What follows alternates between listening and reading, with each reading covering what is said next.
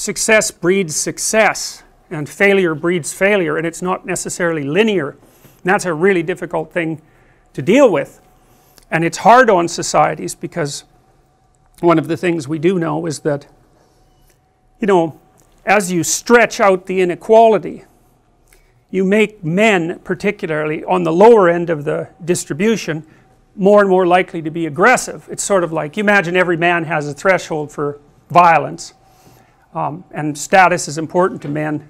Not that it's not important to women, but it's a different kind of status. Status is important to men because it's one of the things that makes them marketable as partners to women. So it actually turns out to be quite important to men. The men tend to compete with one another for status, hierarchy position, and in a really unequal society, if you're like a low rung guy, then, and you don't have any opportunity to rise because the society isn't structured so that there's mobility, then the more aggressive guys tend to turn to criminality. And you know, and so you could say there's a threshold for criminality, and the more inequality pressure you put on a particular area, geographic or political area, the more inequality pressure you put on it, the more men slip past that threshold and into criminality.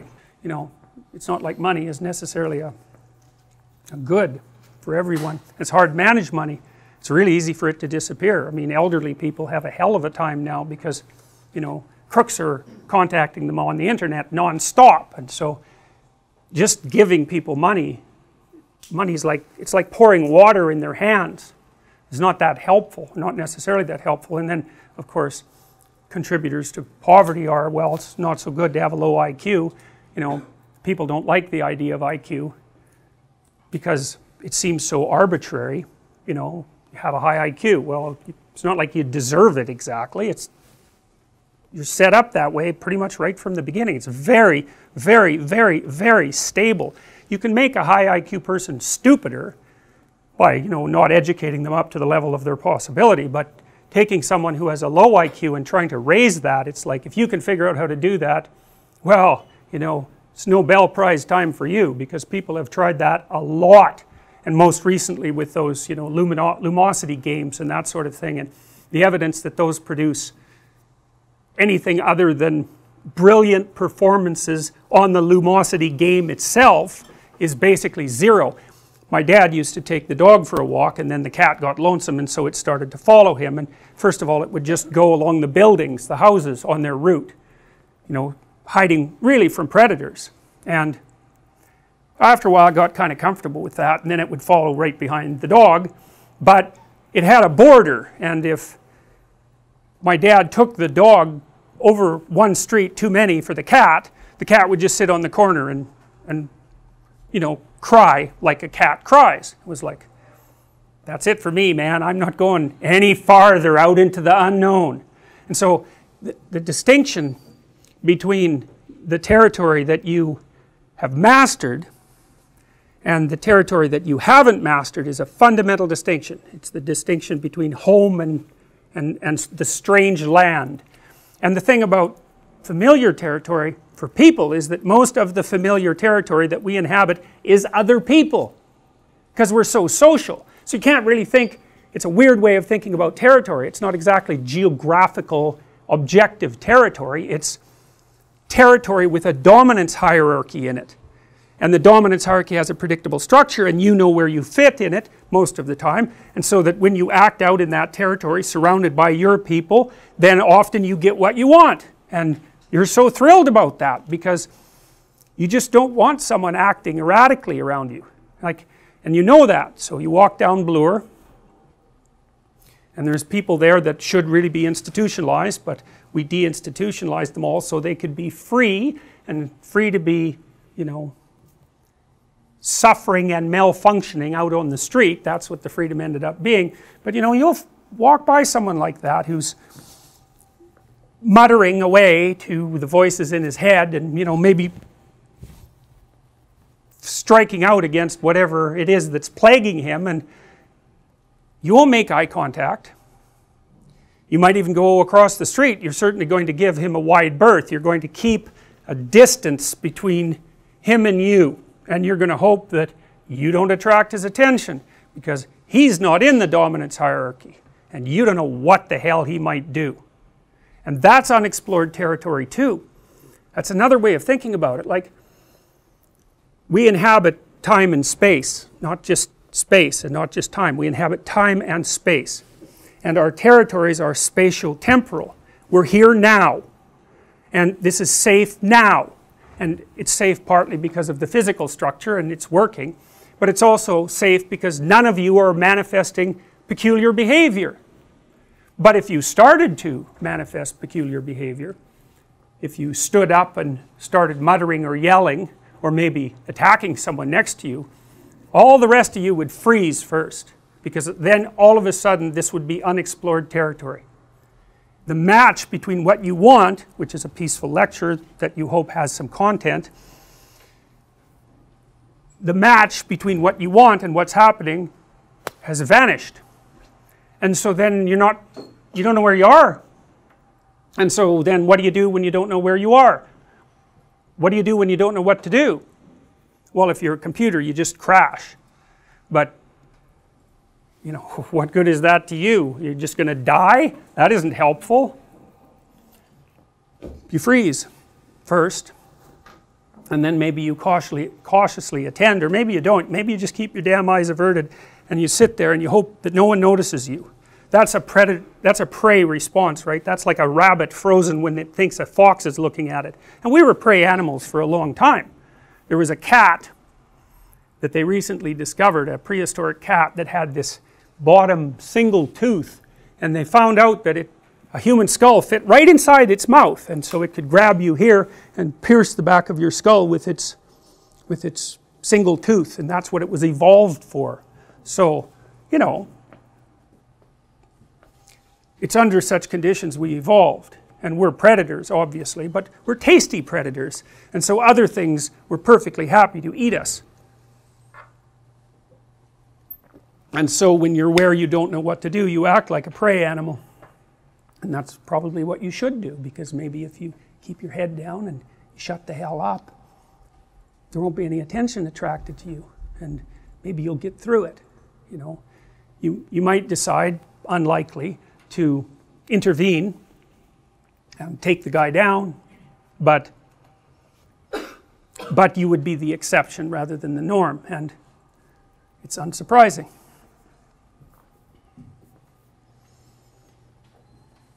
Okay, so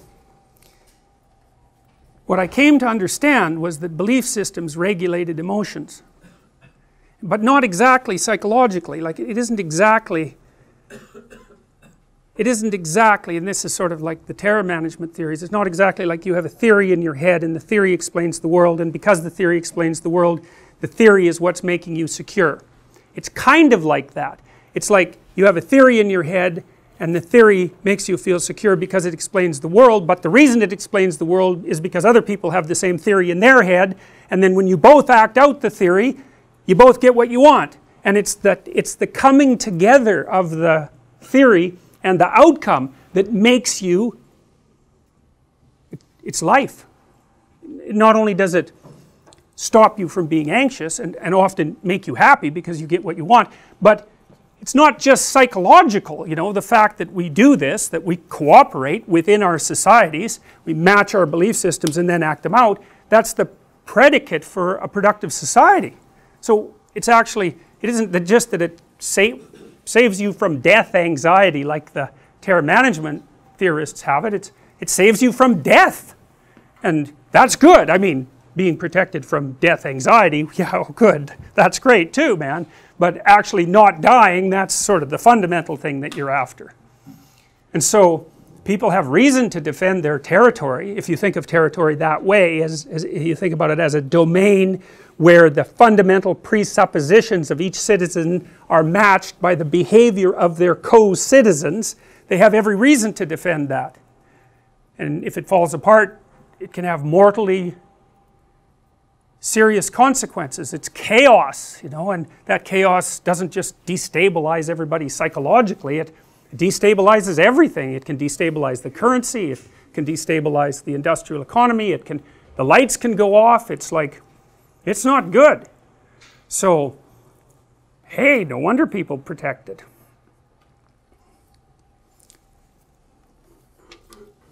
So then I started thinking about what a belief system was. And I realized that a belief system was actually a set of moral guidelines. And moral guidelines are guidelines about how you should behave. Also how you should perceive. And the reason that a moral guideline is necessary for you to perceive is that you can't look at anything without a hierarchy of value, right? Think about it. Like, how many things in this room could you look at? There's innumerable things in this room to look at. There's just all these squares, the little tiny squares in this fabric. You could look at those things for till the end of time, one at a time, but you don't do that. In fact, if I took most of you out of this room, there's a very low probability that you'd be able to tell me what color the walls were, or even if those things were on the walls. And the reason for that is that, who cares? As long as the walls don't move, color is irrelevant, and there's no reason for you to remember it. It has no emotional significance. It has no value. And so what you do instead is, well, this is what you're doing. So why are you here? I don't mean in the broad metaphysical sense. I mean specifically, why are you here right now? And I would say, well, you're students, obviously, and you're trying to get a degree, and you know, you believe that that will have some functional utility. Maybe you'll be a little wiser and a little more literate and be able to think a little better and be able to write a little better, and so you'll actually be more functional in the world.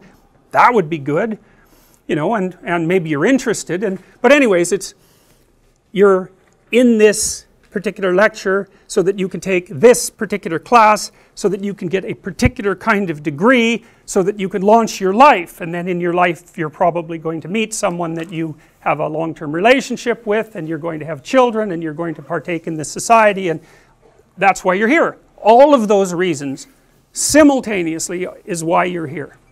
And so then that helps you decide what to look at.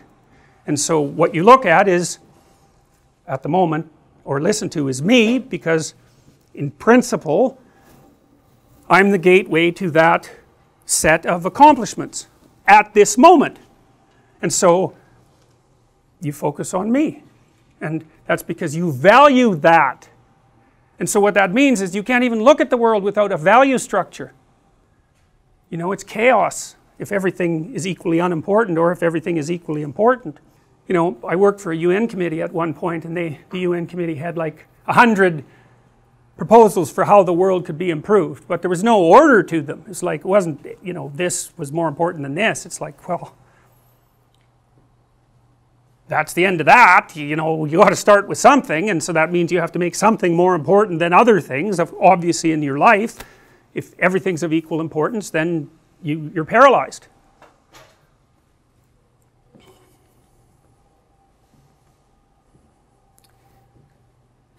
Now, you know, it's a truism, and probably an oversimplified one, that since the dawn of the scientific revolution, a wedge has been driven through the heart of our society, such that the moral systems that we use to unite us, so those would be religious systems, fundamentally, have been subject to an intense critique from the scientists. And you know, it's a pretty effective critique. Even if you've maintained a traditional faith, it's like, you know, the scientific onslaught is no joke. And that's a problem, as far as I can tell, because, and the problem is that you're still left with the problem of how you should act. The more disruption, the more destabilized you're going to be, which is why if someone tells you that you're going to perish painfully in 3 months, it's like, that's a bad one. You're really in an unexpected territory. There are nothing that you assumed that was real, roughly speaking, in the world is real anymore. We like to watch people in their normal life blindsided by something. experiencing this interregnum of chaos where they explore and gather new information and retool their character or retool the world, because either of those would work as a solution, and then come out the other side and things are better than they were to begin with, or at least as good, but better is better. That's a happy ending, right? That's a happy ending. That's a comedy, technically speaking. And so what you want your life to be a comedy. Not that it's supposed to be funny, because comedy doesn't have to be funny, technically speaking. It's just the opposite of tragedy. Tragedy is when you're going along pretty well and you get blindsided, and that's that. And you know, that can certainly happen. It happens to people all the time. But it's a comedy you want.